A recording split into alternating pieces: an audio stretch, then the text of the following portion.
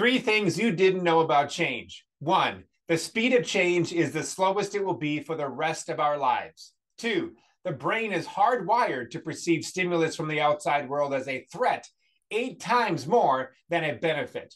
And three, technology has trained us to expect the same speed and quality from our leaders and teams as we do our cell phones and computers.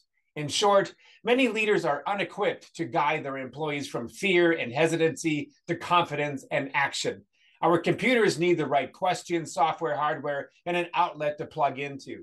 Humans need breaks from the stress of change, trust in the people leading the change, involvement in the design of the change, follow through, and short term wins.